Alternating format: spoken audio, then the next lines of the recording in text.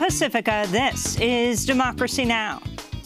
Every single person that I've talked to so far has made the mention that I don't know why it's doing what it's doing. It's burning differently. It's burning more aggressive than it has in years past. And I know we say that every year, but it's unprecedented. Fire tornadoes. That's the term being used to describe some of the wildfires in California that have killed more than 8 people, destroyed more than 1,000 homes. 16 fires are still burning across California. 320,000 acres have already been scorched. This comes as heat records are being made across the country and world. In India, more than 500 people have died as a result of flooding and heavy rains in recent weeks. Today, it's climate change for the hour. We're in quite a cycle, but the predictions that I see, that the more serious predictions of warming and fires to occur later in the century, 2040 or 2050, they're now occurring in real time. And you can expect, unfortunately, that to keep intensifying in California and throughout the Southwest. We'll speak with climate scientist Brenda Eckwurzel, Rob Nixon, author of Slow Violence and the Environmentalism of the Poor, and Nathaniel Rich. He's the author of the New York Times Magazine piece, Losing Earth: The Decade We Almost Stopped Climate Change. It's only the second time in Time's history they've dedicated the entire magazine to a single article. All that and more coming up.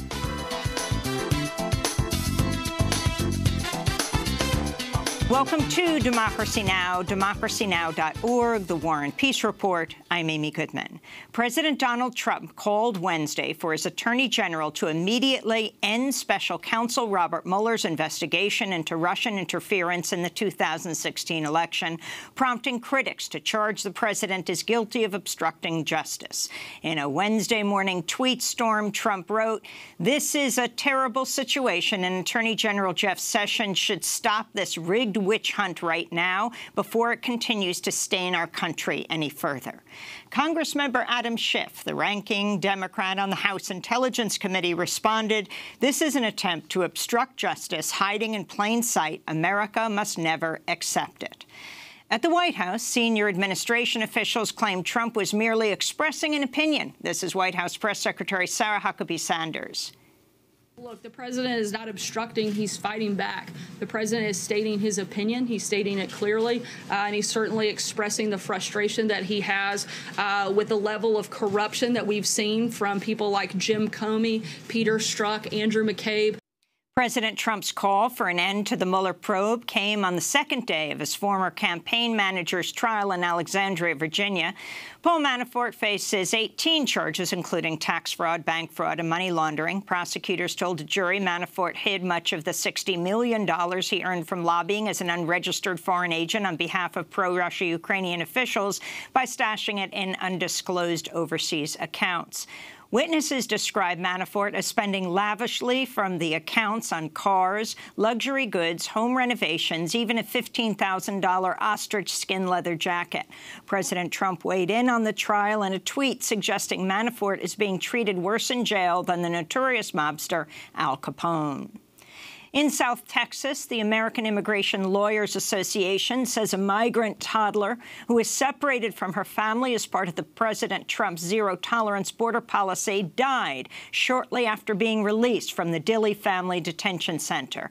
Houston-based lawyer Mani Yagani tweeted, "The child died following her stay at an ICE detention center as a result of possible negligent care and a respiratory illness she contracted from one of the other children," unquote.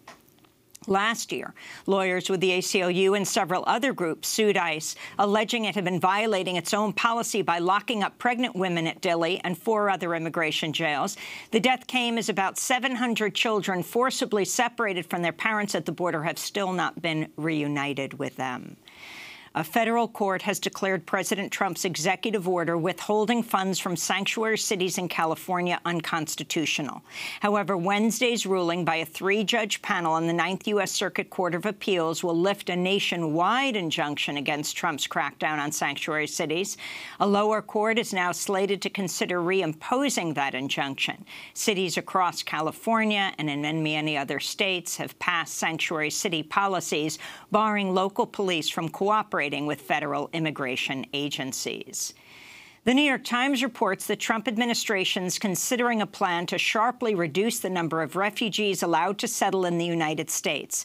The plan, which has the support of Trump's anti-immigrant senior policy advisor, Stephen Miller, would cap the number of refugees resettled next year to 25,000, a 40% drop from the current cap. The number of refugees allowed into the U.S. by the Trump administration has slowed to a near trickle, with the country already on pace to allow in the fewest number of refugees since the federal refugee resettlement program was created in 1980.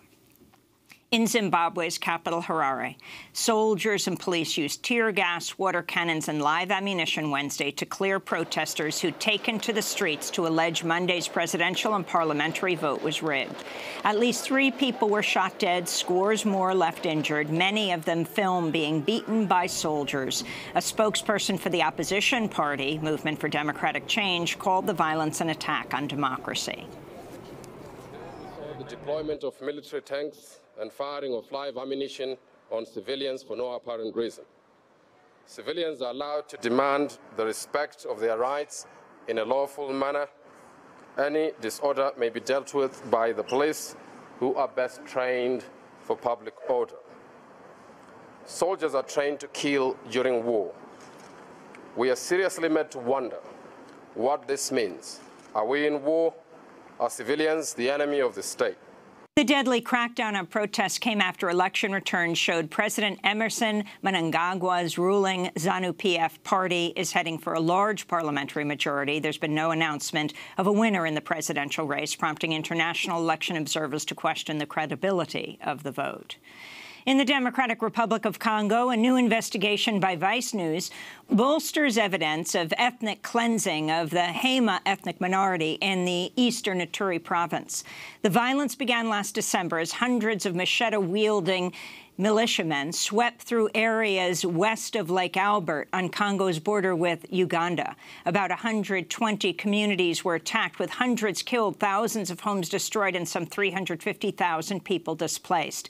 Investigative journalist Nick Turse reports the violence came after the U.S. abruptly cut support for peacekeeping efforts last year as part of President Trump's America First policies. President Trump doubled down on his growing trade war with China Wednesday, threatening to increase tariffs on a range of Chinese products from 10% to 25%. The tariffs would target some $200 billion of Chinese goods. Trump launched a tit-for-tat series of tariffs after talks with Beijing broke down in May, prompting what Chinese officials have called the largest trade war in economic history. Google's preparing to launch a service in China that allows Chinese censors to block search terms about human rights, democracy, religion, and peaceful protests. That's according to The Intercept, which reports the project, codenamed Dragonfly, was launched in the spring of last year and accelerated after Google's CEO met with a top Chinese government official in December. In response, Patrick Poon of Amnesty International told The Intercept, quote, "The biggest search engine in the world obeying the censorship in China is a victory for the Chinese government. It sends a signal that nobody will bother to challenge the censorship anymore," he said.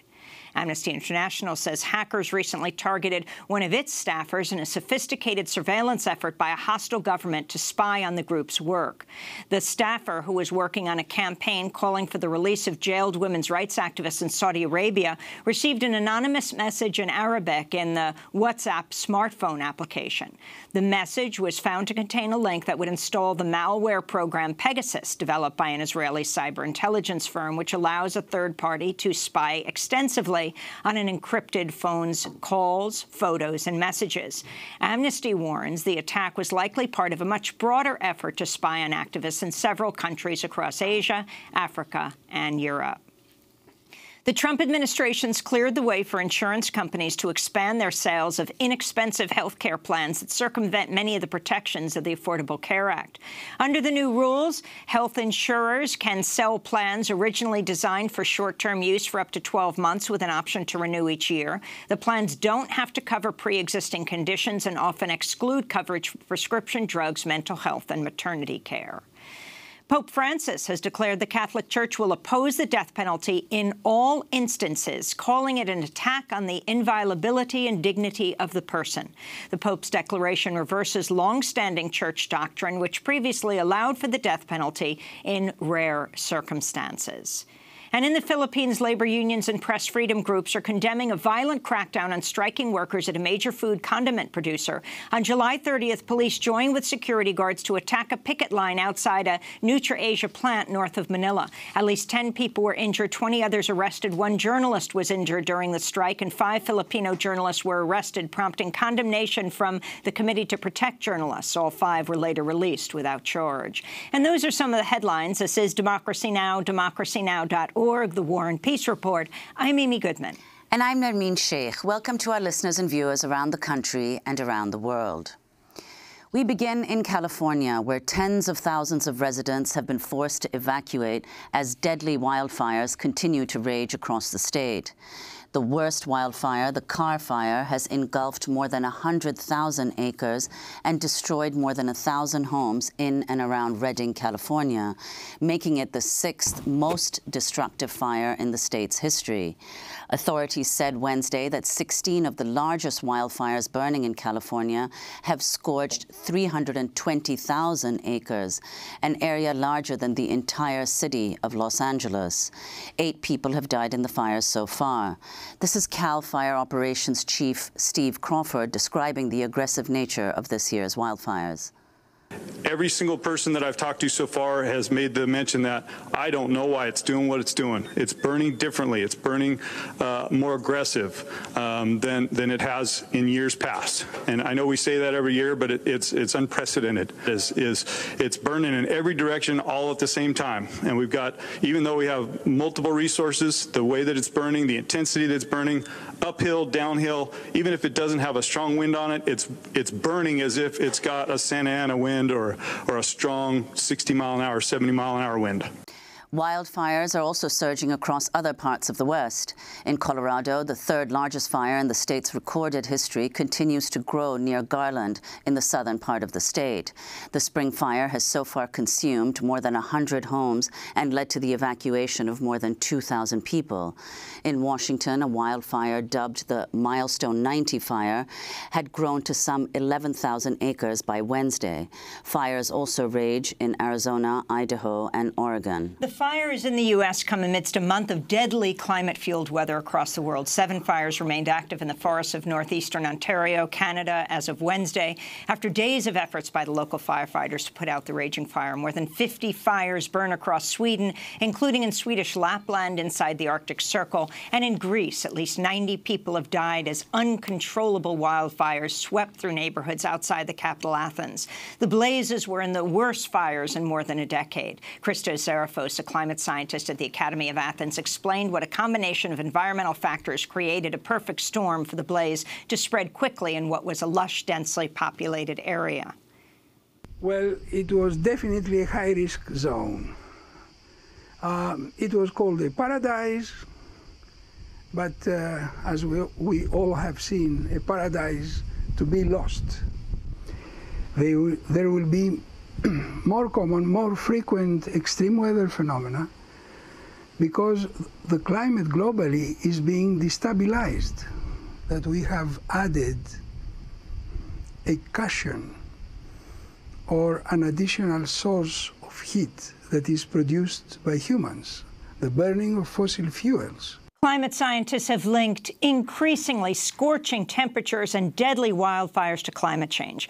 For more, we're joined by Brenda Eckersel, Senior Climate Scientist, Director of Climate Science for the Climate and Energy Program at the Union of Concerned Scientists. Welcome back to Democracy Now!, Dr. Eckersel. Talk about what's happening in California right now, what people are calling fire tornadoes, and this link to climate change. Well, What we know with climate change, one of the clearest signals is heat. And what we see is more occurrences of extreme heat. And when that happens during periods that are normally a drier time of season in a location, or in places that are semi-arid, such as California has had multi-years of drought, this is the kind of toxic combination that can create very dangerous conditions, so that the wildfires are hotter, more severe, and more dangerous for people living nearby, dealing with the smoke. Also, if you are in the areas such as Greece or in areas that are fueled by Santa Ana winds that are much fiercer, stronger, blowing these fires at speeds that are very hard for people to escape. Let's go to California Governor Jerry Brown speaking at a news conference Wednesday about the fires raging across California. Yes, this is serious. Fires are now a more part of our ordinary experience. The predictions that things would get drier and hotter are occurring, and that will continue. We're in quite a cycle, but the predictions that I see, that the more serious predictions of warming and fires to occur later in the century, 2040 or 2050, they're now occurring in real time. And you can expect, unfortunately, that to keep intensifying in California and throughout the Southwest.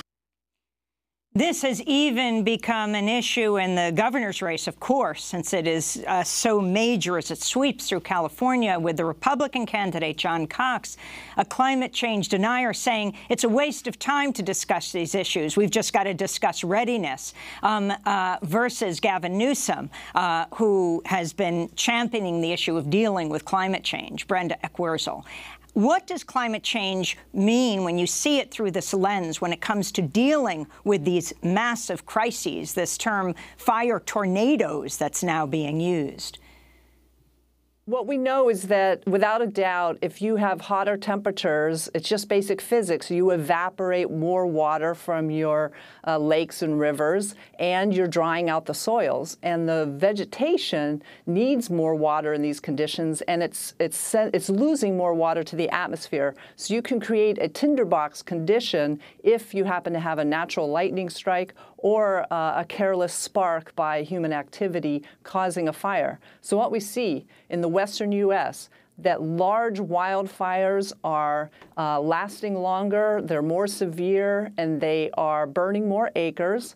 The other consequence is that, as you said, the threat to the dangerous situation for people living on the front lines of a wildfire situation, it's putting more wildfire hotshots, as they're called, who are bravely fighting these fires, their lives on the line, as well as people and property who are in the way of the fire. And that's why we need very advanced science to warn people about the conditions over the long term and what we can do, and also in the near term in the fast warning systems to get people out of the way and heed these warnings. These fires are much faster and stronger than we've ever seen before, and that's in part because of burning coal, oil, and gas. Well, Brenda, we just heard California governor saying himself that these fires are likely to keep intensifying and increasing in the coming decades. So what steps do you think can be taken now? Are there any preventative steps that the state can take to prevent this from happening, or at least to mitigate it from happening? Luckily, Governor Brown has been a real leader in taking the state to reducing its own emissions of heat-trapping gases. So that has been the first and foremost, the best situation. You have to lower the baseline conditions.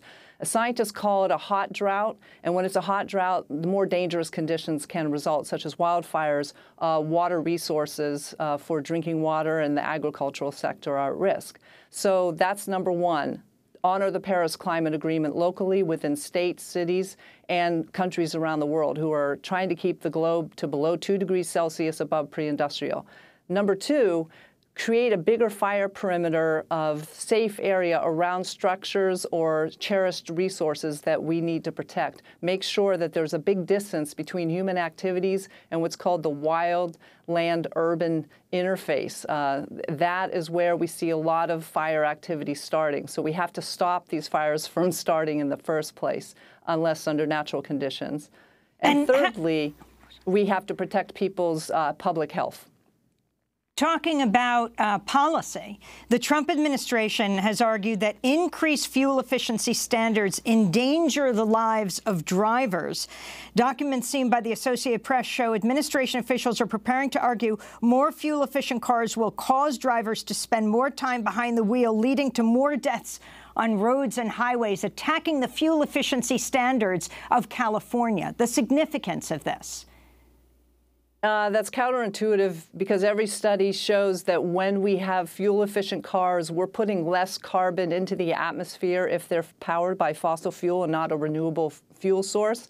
And that means cleaner air for Californians, for any city, for any area where you have ground-level ozone, because there are 3 ingredients for smog: fossil fuel, volatile organic carbon, or from vegetation, such as forests. They can create that as well. Sunlight and hot temperatures. And as we warm the globe, we have this climate penalty with ground-level smog because we create more of the smog because we have hotter temperatures during the day than we did a century ago.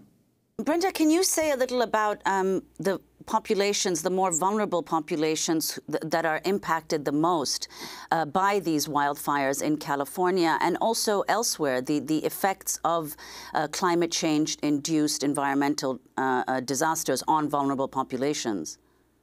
Sure. What we saw, for example, if you look at other parts of the world, when there was a combination of wildfire plus extreme heat in Russia, studies showed that that was made possible more severe because of climate change. But the high mortality was the combination of smoke from these peat fires in the high northern latitudes and the high temperatures combining to create a very dire health risk. And there were many tens of thousands of people that died. Also, a study in 2003 heat wave, what we found, Stott and colleagues, scientists studying this heat wave found that the risk of this horrendously tragic heat wave that lost the lives of tens of thousands of people was doubled because of climate change. What we know is that a subsequent study by Mitchell and colleagues that in central Paris, the heat mortality from that event was 70% of that excess heat mortality was due to human-induced climate change. And 20% of the heat mortality in London was due to human-induced climate change in that 2003 tragic event. We're going to go to break, and we're going to ask you to stay with us. Brenda Eckersall, senior climate scientist with the Union of Concerned Scientists, speaking to us from Boston.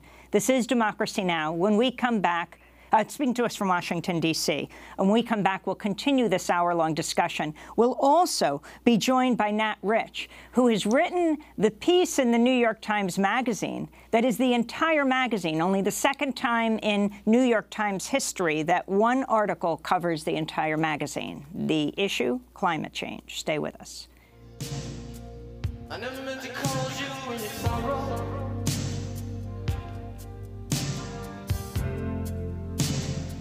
I never meant to call you in your pain.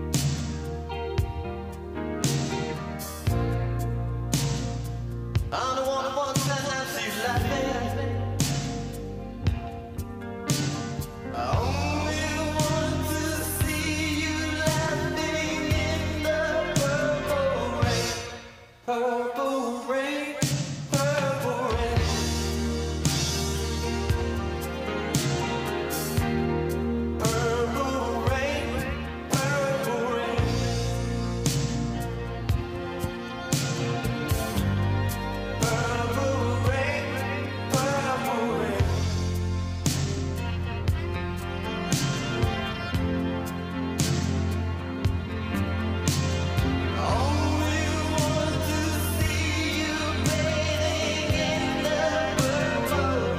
Purple Rain by Prince. This is Democracy Now!, democracynow.org, The War and Peace Report. I'm Amy Goodman with Nermeen Sheikh.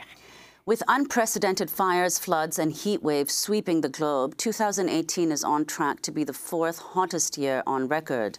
the regions most affected by the disastrous effects of global warming are overwhelmingly not the countries that have contributed the most to climate change.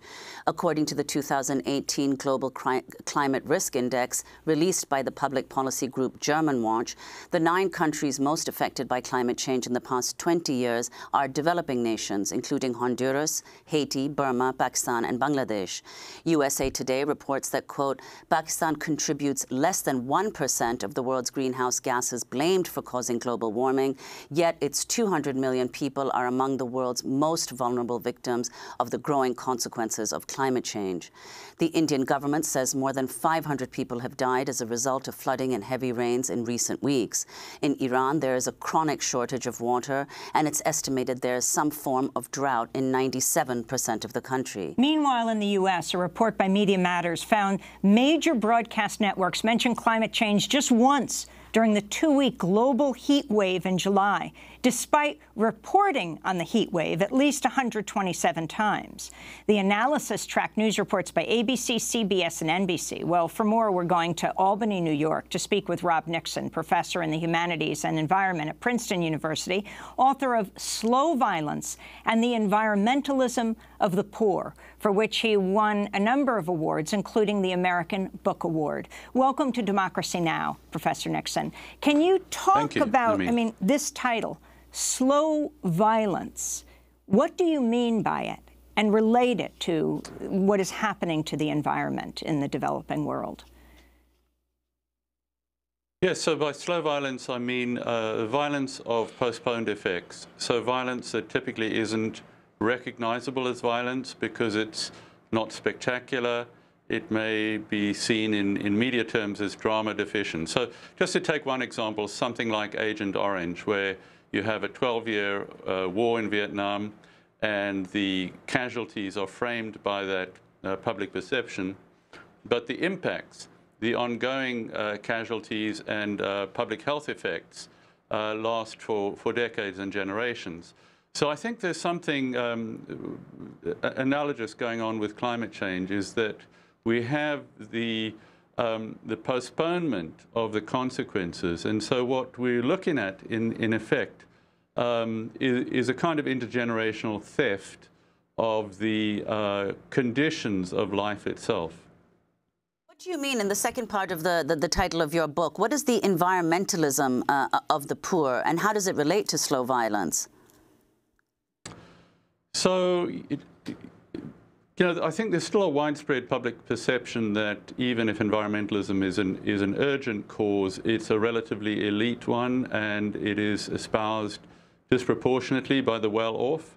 And so what I was trying to do in the course of the book is to bring to the surface some of the genealogies of environmental activism by the poor, who are the people who are most impacted by the fallout of the failures to global failures to mitigate and forestall climate change effects. And there's very long and deep traditions of activism among those who have contributed least, as we've been saying, but are most precariously positioned in the front lines of the climate change crisis. Let's turn to one of the most high-profile protests against government inaction on climate change. For the UN Climate Summit in Paris in 2015, Yeb Sanyo, the former lead climate negotiator for the Philippines, walked more than 900 miles from Rome to Paris as part of a people's pilgrimage for climate action. Sanyo, again, the top Philippines climate negotiator in 2013, when Typhoon Haiyan, one of the strongest cyclones in recorded history, devastated the Philippines, killing thousands of people. The devastation coinciding with the 2013 UN COP summit in Warsaw, Poland, where Yeb Sanyo made headlines with an emotional plea for action on climate change. Such as Haiyan and its impacts represent a sobering reminder to the international community that we cannot afford to delay climate action. Warsaw must deliver on enhancing ambition and should muster the political will to address climate change and build that important bridge towards Peru and Paris. It might be said that it must be poetic justice that the typhoon Haiyan was so big that its diameter spanned the distance between Warsaw and Paris. Mr. President, in Doha, we asked, if not us, then who? If not now, then when? If not here, then where? But here, in Warsaw, we may very well ask these same forthright questions. What my country is going through as a result of this extreme climate event is madness. The climate crisis is madness. Mr. President, we can stop this madness right here in Warsaw. So that was Yebsanyo when he was the lead climate negotiator for the Philippines in 2013, speaking in Warsaw. Of course, Democracy Now! Was there covering every COP. The next year, when we were in Lima, Peru, suddenly Yebsanyo was no longer a climate negotiator for the Philippines. And the word was that his outspokenness led to his ouster. But it hasn't stopped him from being a climate environmentalist as he continues to march around the environment and for climate action. Rob Nixon. Yes, I think that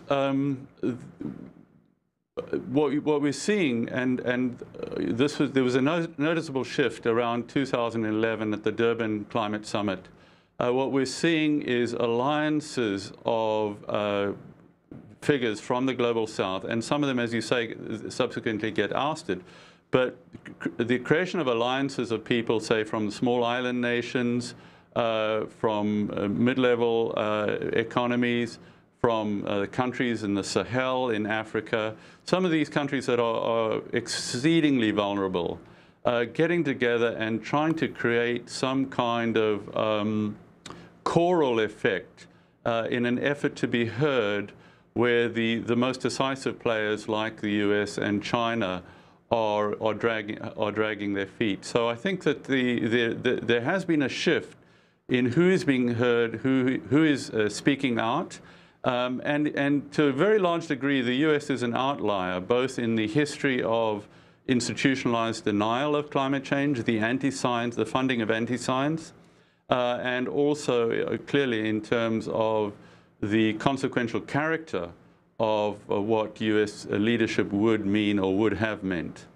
Rob Nixon, I just want to turn to a couple of the statistics which are so remarkable that you've cited in terms of the massive disparities of countries that are responsible principally responsible for the greenhouse gas emissions and effects. You say California residents burn more gasoline than the 900 million inhabitants of all of Africa. That's 54 countries combined.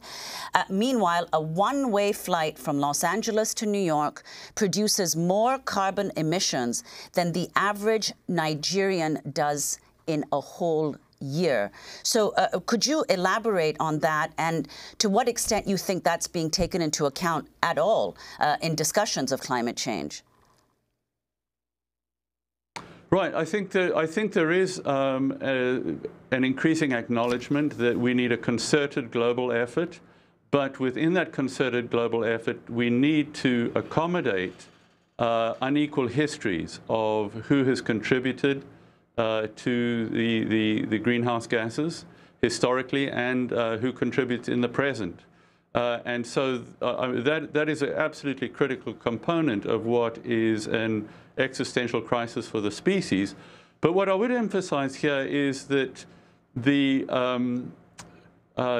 sort of institutionalized funding, if you like, institutionalized gaslighting of America around climate science, through the funding by the right of climate skepticism, climate denial, and effectively the bankrolling of inaction. This has coincided with a period of neoliberal globalization. So going back to, say, the late 70s. And what we see there is the way in which the exacerbation of the climate crisis is inseparable from rising levels of inequality in society after society. So, I mean, just to take the US, we know that around 1980, the disparity between the average wage of a CEO and a worker was something like 1 to 80. That is now in the vicinity of 1 to 280. And this has been replicated in society after society. And so I do think that we need to think through simultaneously the crisis in inequality and the climate crisis, because the people who are in the front lines are the most vulnerable, and typically they have contributed the least historically to the problem. We want to bring in Nathaniel Rich as well to this conversation, writer-at-large for the New York Times Magazine.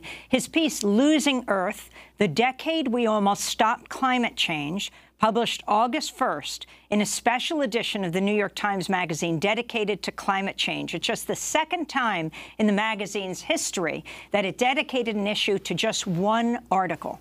The story tracking the 10-year period from 1979 to 1989, the decade Nathaniel Rich claims humankind first came to a comprehensive understanding of climate change but failed to address its extreme dangers while there was still time.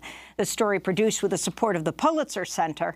Nathaniel, welcome to Democracy Now! It's great to have you with us. Thanks. So talk about this major piece that you wrote and why you chose this time period, 79 to 89. So by 1979, there's a strong scientific consensus about the fundamental science of climate change. And there were major reports at the highest levels of the government about the problem, and there started to emerge an effort by a handful of scientists and an activist and some politicians to move the issue. And over the course of the decade, they developed a plan, which is essentially a global treaty, which would become the IPCC process. And they made steady, if you know, with some up and downs, progress towards the end of the decade. And other things that's significant about that period is that the issue was not a partisan issue. There were prominent Republicans in Congress and Republican administrations who were strongly supportive of a major climate policy. And the fossil fuel industry had not locked arms and coordinated what we now see as this history of propaganda, disinformation campaigns, bribing politicians and the entire Republican Party. And so there was this 10-year period where we came very close to a serious consideration of a binding emissions treaty, and we failed. So I wanted to tell the story of how that came to be and why we didn't succeed. But what happened in 1989? Like, what changed so dramatically? So there's I guess the most narrow political answer is that George Bush took the White House. George Bush won. 1988, he campaigned saying things like, those who are worried about the greenhouse effect, solving the greenhouse effect, haven't heard of the White House effect, and when I'm in the White House, we're going to solve it. Dan Quayle in the vice presidential campaign also spoke about this. And the head of his EPA, William Riley, was a strong proponent of the beginning IPCC process. As they start to meet, the piece ends essentially at the first high-level diplomatic meeting that's held in the Netherlands to discuss the idea of emissions reductions and hard targets for the treaty that would become the Rio Earth Summit. And within the White House, Governor John Sununu, who was the chief of staff, was very skeptical of the science, had some conspiracy theories about the whole movement, and essentially single-handedly won an infighting with William Riley and others in the administration, and made sure that there was no binding target that the U.S. would agree with. And that is the beginning of the derailing. And shortly thereafter, the industry gets involved. Well, I'd like to turn to some of the criticism that the piece, the New York Times Magazine piece that you wrote, has received from Inside Climate News, which won a Pulitzer Prize for exposing how Exxon knew fossil fuels caused global warming as early as the 1970s, but hid that information from the public. In a series of tweets Wednesday, Inside Climate News wrote, quote, "The tale of U.S. climate inaction spans 70 years, and it continues to this day." In a subsequent tweet, they went on to write, quote, "Once the serious threat of political action to control GHG emissions, that's greenhouse gas emissions, emerged, fossil fuel interests worked hard to undermine the scientific basis for urgent action, using tools like misinformation campaigns and campaign donations. It worked, they say," unquote. They went on to write, quote, "As early as the 1950s, oil companies worked on strategies to sow doubt about science that could lead to regulation of their own air emissions. The Smoke and Fumes Committee at the American Petroleum Institute, the oil industry's main lobbyist, worked to discredit the science surrounding smog that its own researchers ultimately confirmed." So could you respond to those points? Yeah, I don't see that as a criticism. Everything you just mentioned is in the article. I don't expect people to have read a 40,000 word article on the day it's published. But I think so. Explain those points. Oh yeah, sure, absolutely. So as I write about, you start to see industry, American Petroleum Institute, Exxon, as was well documented in their series, which is fantastic and was a great source for my piece, and I credited them. They start to understand. It's clear they understand the science as early as at least the 1950s, and repeatedly over the decades, they publish reevaluations of the science, come to the exact same conclusions, which are the same conclusions that have been reached by government scientists and independent scientists and so on, and they don't take action. And that continues through the 80s. There are a couple other details there. I would distinguish that from the coordinated disinformation campaign, the bribing of scientists, the bribing of politicians, the enormous PR campaigns modeled after the tobacco industry's efforts. And it's certainly true that that didn't really start happening until you get, with force, until you get in the lead up to the Rio Earth Summit, when there's the possibility of real action. At that point, what my reporting shows is the White House had already checked out, and there was no real desire within the White House. And this was the White House of? Bush. George H.W. George H.W. Bush. So I don't dispute any of that. And my point is simply that by the time you get to the end of the 80s, the robust effort hasn't started, and that not only did Exxon know and API, but the government knew. There were articles in Time and Life in the 1950s on through. So this wasn't a secret. And I think there's a confusion even among people who follow the issue fairly closely that this started with Jim Hanson's testimony. And Jim Hanson is one of the two main figures in my piece. This was in 1988. 1988 hearing during the hottest summer ever, and droughts and wildfires. James Hansen, a leading climate scientist who is head of the Goddard Center, the NASA Center for Studies on Climate. Right. So the piece follows his story going back to the late 70s, and he was testifying at hearings throughout the decade. And so there's a long history that I find actually more damning that leads up even to that point. So that there was a failure even before industry could then essentially cement the paralysis. Well, I think some of the key points that people seem to have taken, climate researchers and activists have taken issue with, is that you write a common bogeyman today is the fossil fuel industry, which in recent decades has committed to playing the role of villain with comic book bravado. And you also say that the Republican Party cannot be blamed. So could you explain why? I think that's a bit of a mystery. I wouldn't say the Republican Party can't be blamed for the inaction that we've seen, of course. I'm not disputing. Not recently, but in the period that you cover, 79 to 89. So I don't think mean, that's when Reagan was in the White Yes, House, who's absolutely. apparently the most anti-environmentalist administration since Trump. Right, and I think they certainly were anti-environmental, and you saw, and there's a major part of the piece about when the Reagan administration takes over, and it's a all-hands-on-deck crisis within the environmental movement and anyone who cares about these issues. So no, they were certainly not happy with the idea of environmental regulations. but there was no denying the issue.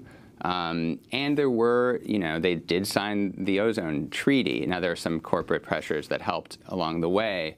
But essentially, by the end of the decade, you have a Republican administration that is making regular public statements in support of signing treaties. You have people within that administration who think it's going to happen. William Riley, I spoke to at length.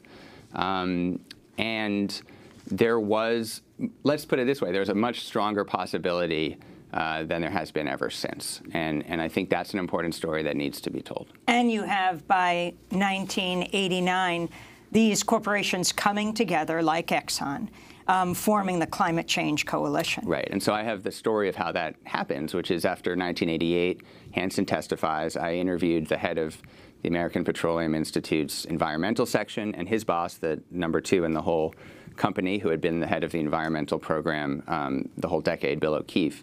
And they told me, and they're very, they're not, they don't equivocate about what happened in the 90s, and they're proud of it. But they said after Hansen's hearing, people started to perk up. There started to be concern. There were 32 bills filed in Congress about climate policy. And they started to hold meetings, informational meetings at API. And similar work was being done at Exxon to try to formulate a strategy. And that was the beginning of a hard turn. But there were, it progressed. Originally, it was, let's make sure to highlight uncertainty. Let's make sure to be a participant in any conversation about regulation. And let's make sure not to endorse any policy that hurts the bottom line. So you see the formation of it, but then it gets into pure fantasy, denialism, and all of that. And that's a story that's been very well told, and I felt like there was, by great reporters, and I didn't feel like I could add anything to that narrative, but I did feel like I could add something to the prehistory of that. We're going to break and then come back to this discussion. Our guests are, well, the guest that we're talking to right now, Nathaniel Rich, has written the entire issue of the New York Times Magazine on climate change, the piece called Losing Earth, the Decade We Almost Stopped Climate Change. And when we come back, climate scientist Brenda Eckwurzel will also join the discussion, as will Rob Nixon, author of Slow Violence and the Environmentalism of the Poor. This is Democracy Now! Back in a minute.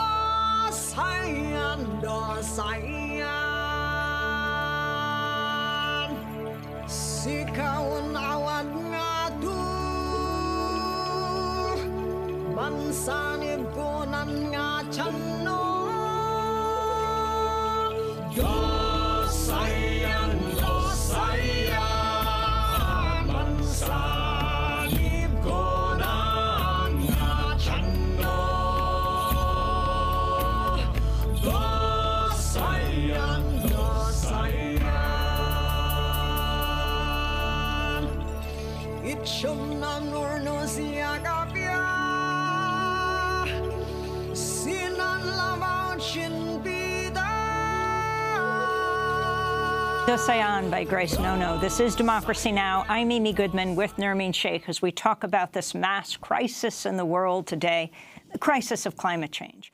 Fire tornadoes in California. The monsoon season so strong right now in India. Just in the last week, some well over 500 people killed. We're making a link between the issue that meteorologists talk about all over, this extreme weather, but to climate change, which they rarely mention in the U.S. corporate media. Studies have repeatedly, like Media Matters, been done to show no matter how many times they reference the firestorms in California, only once on NBC, ABC, and CBS in the last few weeks did CBS mention the link to climate change. Brenda Eckwurzel, you're senior climate scientist, director of climate science for Climate and Energy Program at the Union of Concerned Scientists. Rob Nixon with us, author of Slow Violence and the Environmentalism Poor, and Nathaniel Rich, who's got the whole New York Times Magazine under his name this week with his piece, Losing Earth, the Decade We Almost Stopped Climate Change. Brenda, if you could respond to the New York Times piece and also talk about what we were just talking about with Nathaniel, talk about the issue of the power of the corporations, specifically 90 corporations having been responsible for 2/3 of humanity's greenhouse gas emissions, an issue that Nathaniel highlights in his piece. Yes. It's really important, the early history, because the bipartisan nature of people listening to the science, trying to design policy to solve it, and try to get the economic and policy considerations all in a line and start rolling up our sleeves and working on this issue is really important. What happened? Why did it change to the world we have today, where people even are denying the science and are sticking their heads in the sand and not rolling up their sleeves at national level in the United States? And what you mentioned was the coverage of these extreme events, that the science is clear have very strong ties to climate change, such as when you have too much water or too little water, we've changed the hydrologic cycle.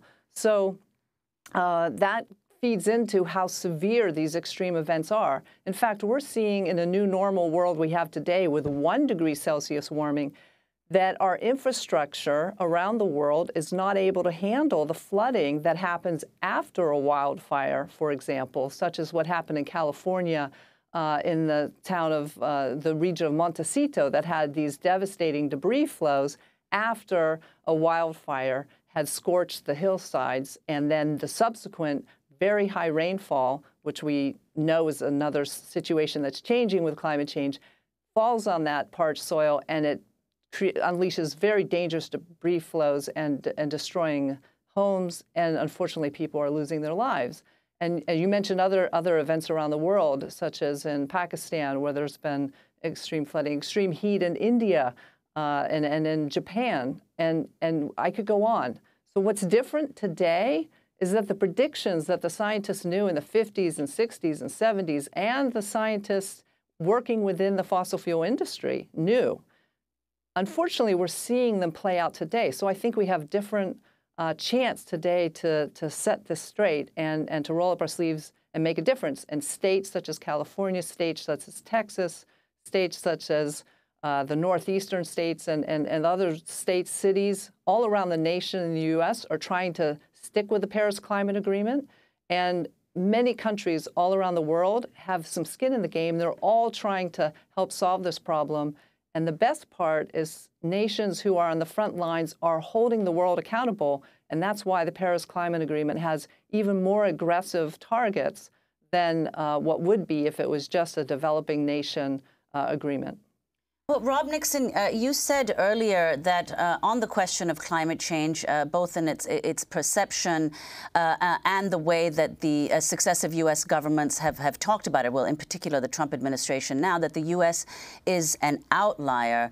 Could you talk specifically about the way in which, as you say, anti-science has been propagated in the U.S. and the role of the media in bringing climate change to attention when they cover climate-related disasters, as we've seen in the last few months? Yes, I think one of the successes of the right's dissemination of anti-science has been that climate change and global warming are perceived in the US to a far greater extent than they are in most of the world as politicized terms. And as a result, the corporate media in particular often steers clear of them. And that has something to do with the ownership of the media. It has something to do with the advertising base and so forth. But I think one cannot overestimate the degree to which the funding of anti-science in the US has been far, far greater, more than 100 times greater than in any other country in the world. And this has permeated public perceptions and created a kind of a skittishness around using that language, which is now perceived as polarizing, in a way, say that scientific language about gravity is not. And that is the result of a very concerted campaign. What I do see shifting is a generational perception of what the political priorities are. And if I look at my students, which I've taught in Wisconsin, New Jersey, elsewhere, if I look at the say, millennial generation, the issue of debt, climate debt, student debt, is right at the forefront of their political priorities. We're also in a better position technologically than we've ever been to actually act upon